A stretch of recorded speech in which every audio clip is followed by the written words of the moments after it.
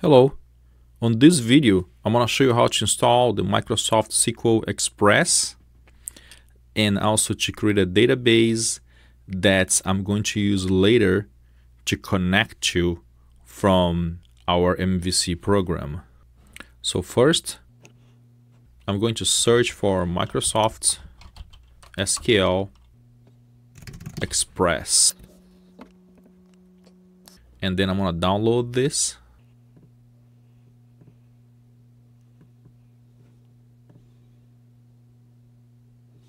And then I'm going to click it and install. I'm going to click on basic and accept, install.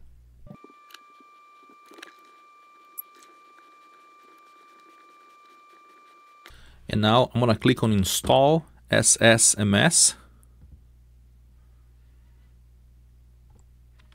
I'm going to download the SSMS.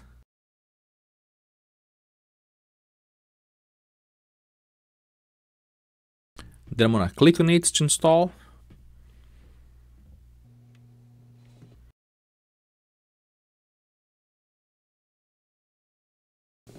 Alright, now I'm going to click on restart.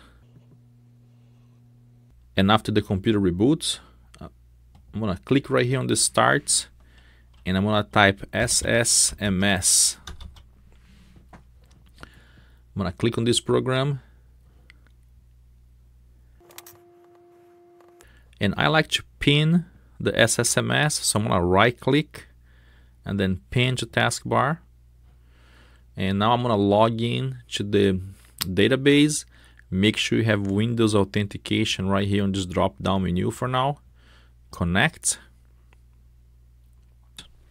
So next, I'm going to create a database. So right click in this folder, new database. I'm going to name this database fruits_db. Click OK. Now I'm going to go over security and under logins, I'm going to right click and then new login. The name is going to be fruit user. Now I'm going to click on SQL authentication and then put a password. I'm going to type ABC123 as a password. And then I am not going to enforce any password policy. Notice that this is not very safe. I'm doing this just for simplicity and for learning purpose. And then go to user mapping. I'm going to check on FruitsDB and then click on data reader and data writer. Click OK. Now you have a database and also a login. Now on the Fruits database, I'm going to expand and then I'm going to right click on tables, a new table. So here I'm going to create a very simple table. The name of a column is going to be name, and the data type I'm going to use varchar. Then a description.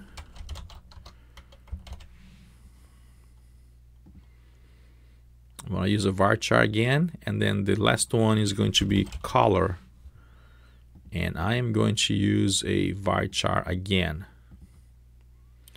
Now I'm going to click on save. I'm going to name this table the fruits table. Click OK. Now the last step is for us to test if the user that we just created can actually log into this database and then do some query. So I'm going to disconnect. Click right here and disconnect. And then I'm going to connect to the database again. But this time, instead of clicking on Windows authentication, I'm going to choose the SQL Server authentication. Then I'm going to type the login that I created previously, fruits_user. And the password was ABC123. Connect.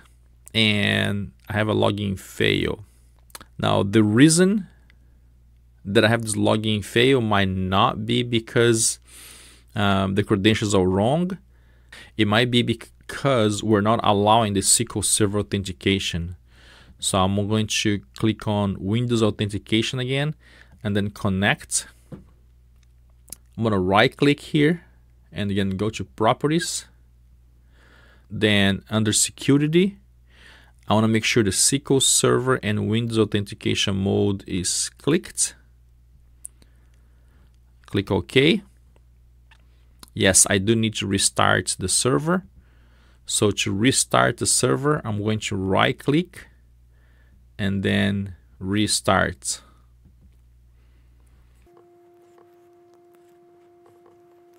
Now I'm going to do the same test.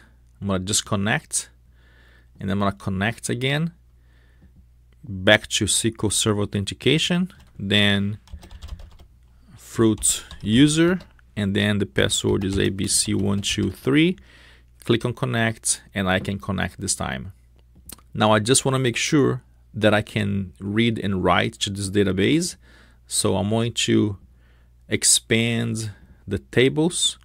Then I'm going to right click on fruit and script table as, insert to new query editor. And now I can run a query to insert something into this database. Next, I'm going to run this query. One row affected, good. Now I'm going to run a select statement.